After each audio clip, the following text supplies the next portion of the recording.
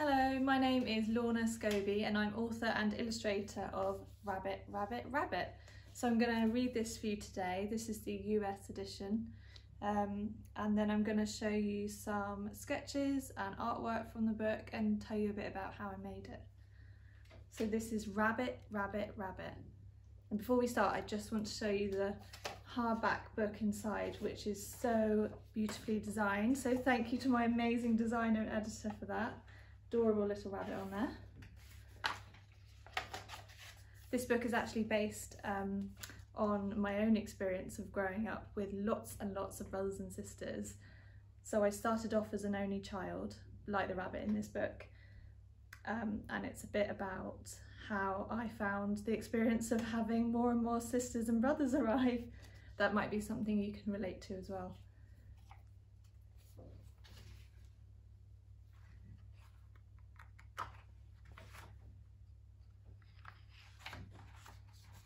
Rabbit, rabbit, rabbit. I am the only child in my family, and that is the way I like it. The fox next door says she likes having rabbits around. The more the merrier, she says, but I can't see why.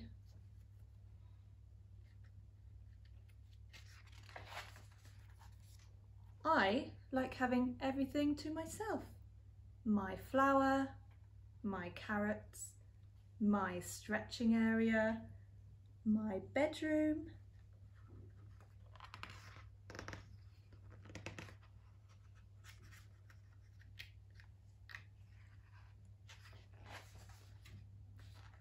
but my parents have some news. Suddenly, I am no longer an only child.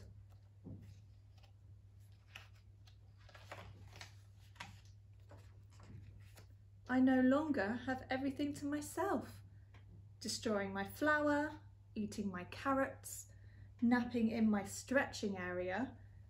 In my bedroom, I have to establish some rules. Your side, my side. This works well until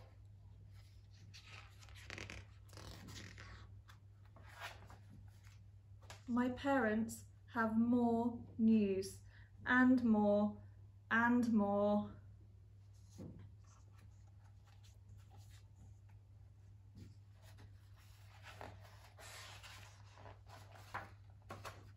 Something has to be done.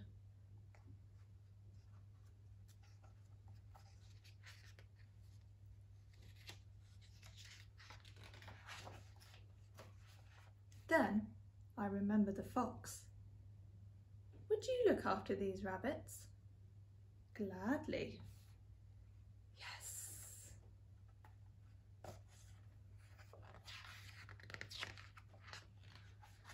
It's just me. Just me and all this space.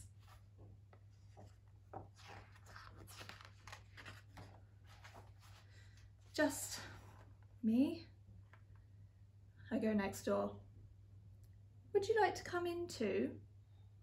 The more the merrier. Okay then, I guess.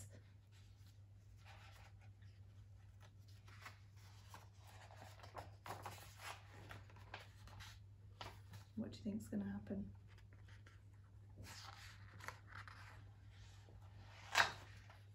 And much to my surprise,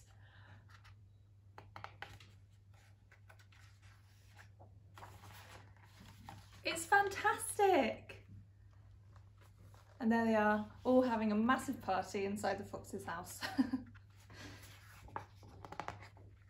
So that's the end. So that's Rabbit, Rabbit, Rabbit. And that one, I started off doing lots and lots and lots of sketches of rabbits. So these are the first sketches I was making, where I was just practicing drawing loads and loads of rabbits. This one, I was thinking, how would a rabbit stretch out? And I was trying lots of different postures, and I was thinking about how I would draw the fox. And then again, you can see I've put asterisks by the little drawings that I liked, and practice drawing eyes, and just keep practicing, practicing and practicing. So here are some more sketches. And you can see I've added some notes. Some of them are from the editor, some of them are things that I thought I should change as well.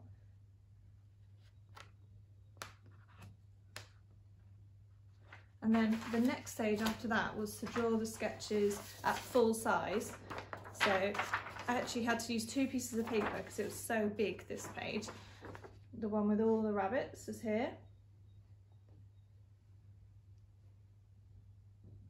That one was really, really fun to draw, especially thinking of all the different designs that rabbits could be, all the different colours. Here's some more sketches. You can see I've just really simply sellotape the pages together to make a bigger page. So if ever you feel like you haven't got a big enough piece of paper, just tape the piece together. Some more sketches. And then the next stage was to do the painting. So I painted all of the artwork in watercolour and then used colouring pencils as well. So for the main character, I wanted to really think about what he or she looked like from every different angle. So I drew her in loads of different poses to try and think what she'd look like from all the way around. So that's quite a good idea if you have a character and you want to think about how they're going to look in each different picture. Think about what they might look like sitting down or standing or jumping or moving, and also close up as well. So you might want to think about what the face looks like close up. And then, so for lots of the illustrations, because I've got the same rabbits in every spread, it was just drawing that same rabbit in lots of different poses. And carrots as well, there's lots of carrots. And this one was one of my favourite to draw, which was the hug, where the rabbit looks a bit not impressed with being hugged. So I don't know if any of you guys feel like that. And the party spread was really fun as well. That was the painting of the party spread. So here's some more paintings. And then sometimes you can see I've added little notes to the painting, and that's where I've decided that something needs to change. So I've just written replace with end rabbit, which means that I probably would have realised that